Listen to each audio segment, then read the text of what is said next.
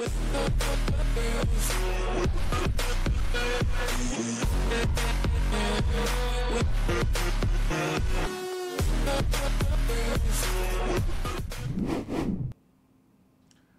back to Sip the Tally Films. I'm your host, Coach Evans, and hey, it's been a minute. Took a little time off. Had to do what I had to do. Had to reset with the missus, and it was a nice reset. It was a wonderful experience. I appreciate her for doing what she did, and it was just an amazing experience. Let's put it like that. It was an amazing experience. Shared a little video while out and about. If you haven't seen it, please go check that out. And it was just a few things that I saw across the top of my phone while we were out. Nothing in detail, nothing in depth. Just something to, just throw out there. But we're back, and so it's time to get back into the fold. And I was scrolling my little feed that kind of shoots me Baltimore Ravens news, and I came up with some things that were interesting. And we're going to go into a little detail later on today about the free agency recap, but we'll do that once I get to the crib. But let's start off with a few things that kind of came across my desk this morning, so to speak. And I want to talk about them a little bit, and then we'll get you prepared for what I'm going to do later on today. Ravens are targeting Michael Gallup. Michael Gallup, the former Cowboy receiver, who kind of had a decline this year. CeeDee Lamb, skyrocketed. Brandon, their number 2 receiver kind of took off. They had two young tight ends that they chose to target a little bit more than Gallup. So Gallup's role was really limited. In his whole career from 2018 to 2023, he has 266 catches, 3,744 yards, and 21 total TDs. But last year, production didn't have very much. Only 34 catches, 418 yards, and only 2 touchdowns.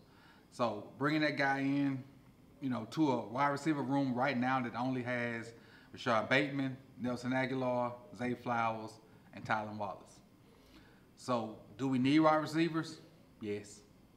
Is Michael Gallup one that I would say would fit what we do?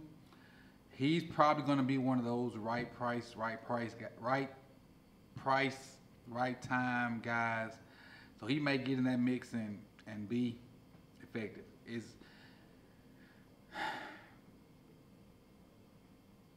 I just don't see this as a needle mover for our quarterback, man. Every move I want to see something that will help our quarterback. And will it help him a little bit? Yeah.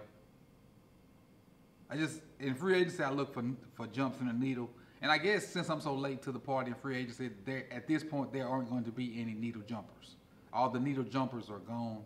So now we're looking at, positional pieces. And will Michael Gallup be a positional piece? Yes. And I'm looking at this list. I'm trying to see. He'd immediately come in and be the 4th receiver. And that's before we even draft a receiver, if we do that. Out of the 4 guys I call, I think he'd only be better than Tylan Wallace. And that's pushing it, because we haven't seen Tylan Wallace play a lot. So, not Gallup Wallace. Michael Gallup has a lot of experience, has played a lot of snaps with the Cowboys, and at one point was a major factor in the Cowboys' game plan. But right now, when I went to go look at the free agent list after I saw that the Ravens were bringing Michael Gallup in for a visit, it ain't much out there. We scraping the bottom of the barrel now looking for guys. Now, if we wanted to go speed, if you wanted a speed guy, Quez Watkins is probably one of the faster speed guys out there. He was injured last year with the Eagles and didn't have much of a role when he came back because they had picked up Julio also, so they kind of gave those snaps to Julio. But it ain't much out there receiver-wise.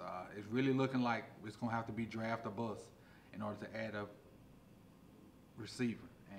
But there's a ton of good receivers out there, and we'll discuss some of those next week with Chris Joking and myself. All right, the next thing that came across my desk as I was scrolling is an article from IvanEvans, and it says 3 former Baltimore Ravens who won't live up to their new contracts. The Ravens said goodbye to some familiar players, and it's from Mike Luciano. This is from the 17th, so this is from 4 days ago. And so the first person they had on there is Duvernay. Duvernay signed with Jacksonville Jaguars, a 2-year deal, $8.5 million contract. And before Duvernay left, we were calling him Fast Prochet. Wasn't really doing much in the receiver room. Return game, he was pretty much straight line speed. If the return was blocked right, you could have an opportunity to have some success out of it. But he really wasn't making anybody miss or doing anything special.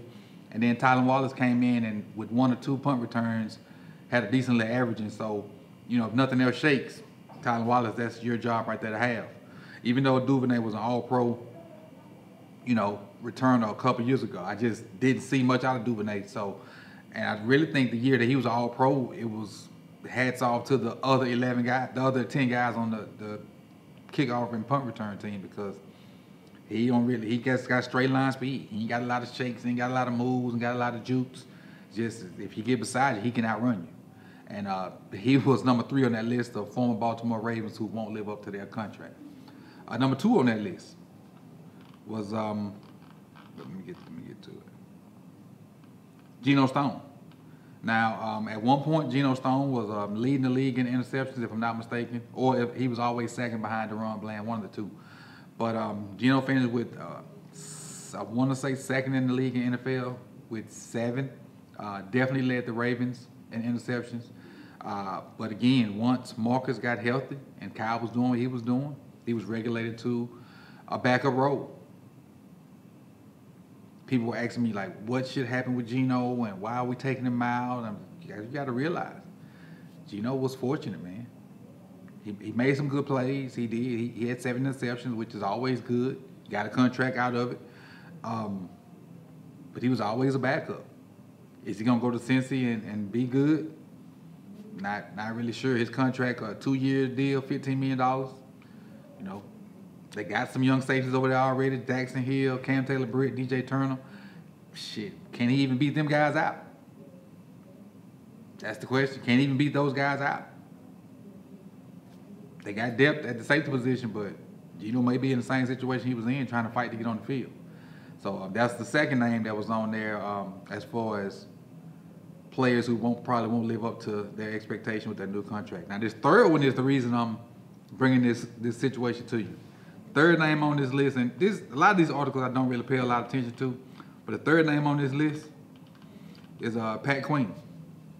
And I'm going to read exactly what it says. It says, number 1, linebacker Patrick Queen, Pittsburgh Steelers. Now, I haven't spoken much on Pat Queen going to the Steelers. Y'all know how much of a Pat Queen fan I was, as a Ravens. Y'all saw the video I put out where I deleted PQ Stan off my Twitter, but that was no shade at him going to the Steelers and whatnot. I really haven't processed the fact that he's playing for the Steelers. I really would have rather him been at any other team other than Pittsburgh.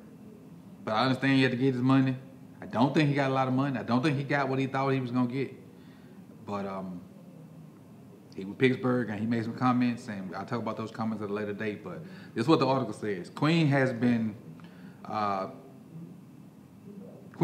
quite the roller coaster with the Ravens fans. After a disappointing start to his career, was followed by a 133 tackle All-Pro season last year, Queen voluntarily put himself in the fan base's crosshairs by signing with the Steelers for $41 million over 3 years and declaring that he is ready to be that villain when the two teams meet up.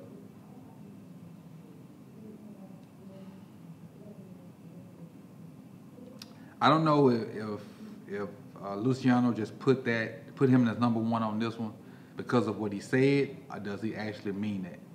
But we will get a chance to see how good PQ is, but don't think he won't go over there and have success, because he's going to play behind probably one of the biggest space eaters in the NFL, and that's Cam Hayward. Then you got T.J. Watt up there too, and you got the other end edge guy. So that defense is, and you got Mink on the back end. That defense is pretty darn good. So again, I ain't gonna go into the PQ thing right now. Just really hadn't processed the fact that he's gone over there. Don't like it, but you got to get your money, man. So I understand. Third thing, we re-signed Arthur Marlette. How does re-signing Arthur Marlette help our secondary or help our defense as a whole? I think what Marlette brings is a Marlette, however you say his name. Sorry if I'm butchering it. He knows the system. He knows the system. Hopefully, Zoe is going to implement just some wrinkles on Mike's system, and Marlette can find his way like he did last year. Second thing is he made some key plays throughout the year. Did he make a ton of plays? No. He made some timely plays, yes. And a lot of people I talk to that on both sides of the fence, whatever Raven spectrum you are, feel like timely defense is almost as important as, it's just as important as anything.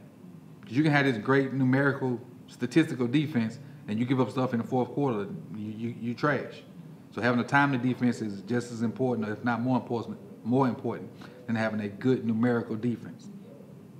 And he's just a puzzle piece. He's not a star. He's just a piece of the puzzle. He can allow, I think him in the game can allow Kyle to play back, play up. They can be more versatile with Marlette around. So I like that signing. I'm not saying he's a needle mover or a game changer, but he's just a different piece and allow Zach, Zoe, some more options to deal with on the defensive side of the ball. All right, and so my last topic was I was worried about the O-line depth. And as I was writing my little notes down, we signed Josh Jones from the Houston Texans, I'm sorry. And so I was like, who? And anytime I have to say who when we sign somebody, and I'm a fairly knowledgeable football guy, I think so myself. But I had to say who on this one. I had to go look him up. And the first thing I did was see who he played for previously. Second thing is I went to his PFF grades, and they didn't look good. Third thing I did was I went and texted another YouTuber that does Houston sports, and I texted him to ask him how good was he. He hadn't responded to me yet, but hopefully when he sees it, he'll respond, and I'll let you know what he says. But I'm worried about our offensive line depth, man. I'm worried about our offensive line depth. Really am. Linderbaum, I'm not worried about. Ronnie, I like the way they redid Ronnie stuff, and I got to get into more detail on that. I got to look it up. I know it's incentive-based, so I do know that. But Simpson's gone. Morgan Moses was traded. Zeitler's gone. The only other person that even had snaps was Macari and Cleveland. So technically you got 5 guys, but technically you don't. So I'm looking for real heavy O-line in this draft. A few guys out there that you guys know I like: Troy Fontenot, Jackson Powers Johnson. There's a bunch of different tackles out there that I can go off and name. I'm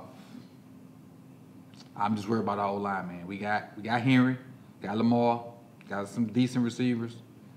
But if we ain't got an O-line, we ain't got, what? 4-letter word. So, but I just wanted to come to y'all real quick. Been out the fold for a minute, took that much needed time, and again, thank you, wife, for putting that together. That was simply amazing. And I'm back.